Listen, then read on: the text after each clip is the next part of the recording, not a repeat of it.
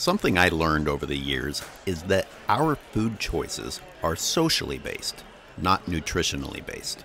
For example, my desire to eat buffalo wings while watching football has absolutely nothing to do with my body's desire to consume the nutrients from that chicken. It's about nostalgia, it's about habit, it's about continuing something that I associate fond memories with. But because our society, particularly restaurants or barbecues, revolve around cooking meat, it really limited social opportunities. So I was excited on opening night of football season this year to see that the Yard House had a rather extensive vegan menu, and I was actually able to have buffalo wings and a beer, and my girlfriend got vegan mac and cheese with mushrooms. Even the sauce was vegan, and it was good. It wasn't just like eating chicken wings. There weren't bones, and you weren't pulling the flesh of an animal that lived its life in misery apart and putting it in your body.